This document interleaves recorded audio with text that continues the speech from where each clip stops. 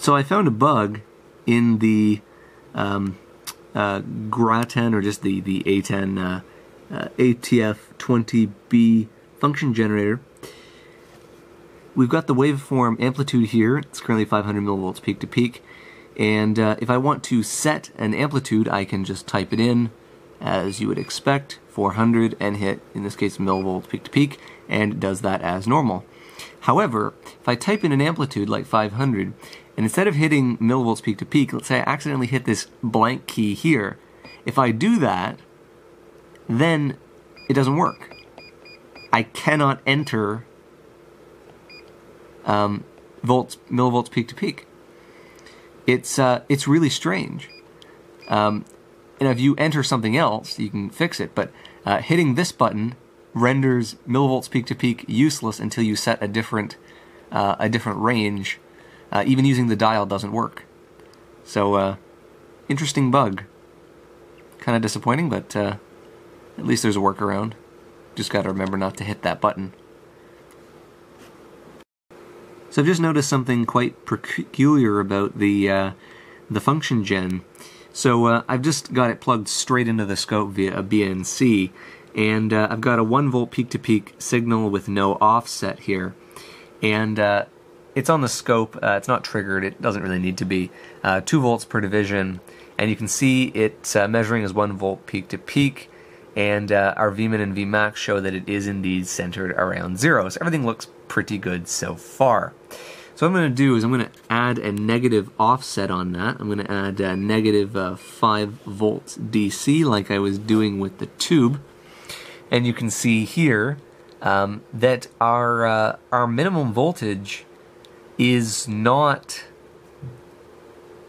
minus 5.5 volts DC. It's only minus 1 volt DC. That doesn't make any sense. Now, watch this. If what I'm going to do is I'm going to increase the amplitude of the signal here in hundreds of millivolts, and watch what happens on the display. So we have 1.1 volts, 1.2 volts, 1.3 volts, 1.4 volts, 1.5 volts, 1.6 volts. What?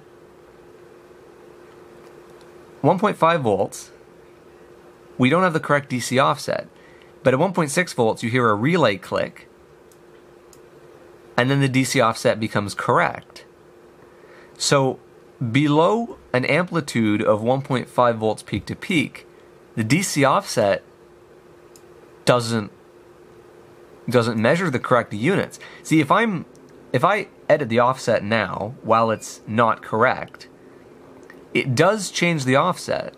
The offset does work, but that's a 10 volt DC offset. Now that's not 10 volts, that's 1 volt. It's like the units are wrong. And if I set something in the millivolts, if I set 500 millivolt DC offset, that's pretty much unmeasurable. So what the hell is going on here? I cannot set the DC offsets that I want with obviously the attenuator set the way that I want, which is, in my opinion, really stupid.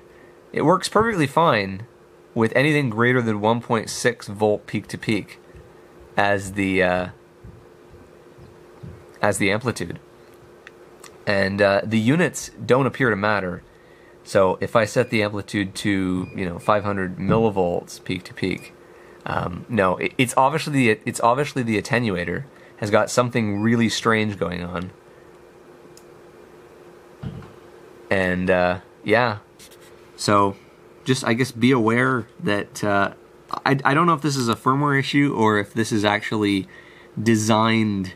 There's some sort of a design limitation, but yeah, that attenuator causes an issue with the offset.